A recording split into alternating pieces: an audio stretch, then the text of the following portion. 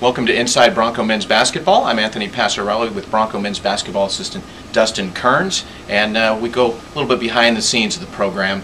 This week we'll talk a little bit about the scheduling. Dustin, heavily involved in scheduling, a year-round job for you. Let's talk a little bit about some of the difficulties as the Broncos in non-conference play schools like Washington State out of the Pac-12, and then we'll play schools like Merced and Pacifica. What are some of the most difficult aspects of scheduling?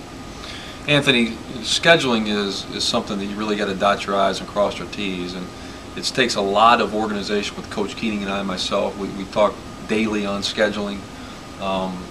You know, there's so many things to organize it with.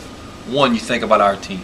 You always think about yourself first, and there's got to be a good balance of home games, good balance of road, but you don't want to travel too far. You have to balance out our women's schedule as well, volleyball, exam schedule.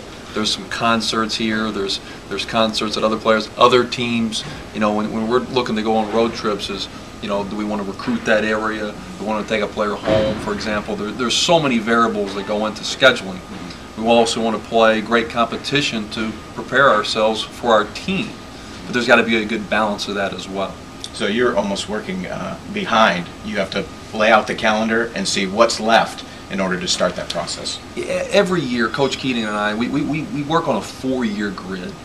Coach Keating and I sit down, we mark the dates of when our students are going to be here, when our students are going to be gone, and we really kind of pinpoint. We want to play a home game here, we want to play a road here. We never want to play 3 road games in a row, ideally. We haven't done that in the past. We want to get us a balance of neutral games. Obviously with BYU coming out of the league, that's 2 less non-conference games.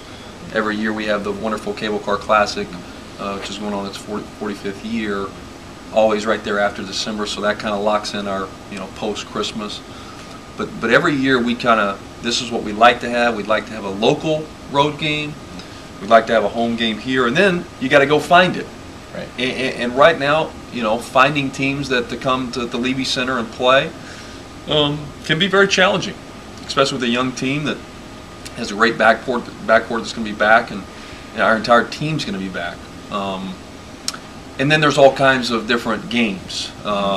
We have 4-year contracts with teams, which will be 2 home, 2 road. We have 2-year contracts, which is typically how it works. But getting a team to start here versus starting on the road is very much more challenging. To follow up, why is it so difficult to get a marquee name to play Santa Clara non-conference? Anthony, we would love to play a marquee team here, and I'm not saying that we can't. I'm just going to use Portland as an example, a team in our conference. They play a series with Kentucky. It's not technically a series. They got Kentucky to come play in the Rose Garden, which is a neutral game for Kentucky and essentially Portland, for 2 trips to Lexington, Kentucky.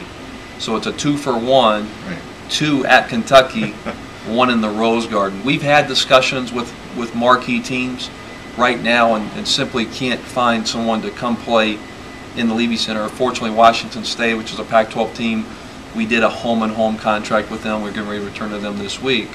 But when you're talking about the elite, you know, the Dukes, the Carolinas, the Kentuckys, the Kansases, playing at the Levy Center is just something that they are not going to do unless we go to their arena at least 2 to 3 times for nothing. You know, we're going to pay for that. We're going to go. We're going to travel year after year. You know, that's just using Portland as an example of a team in our league. Well, not an easy job, but thanks for spending some time with us, Dustin Kerns, Bronco assistant basketball coach, and that's been Inside Bronco Basketball for today.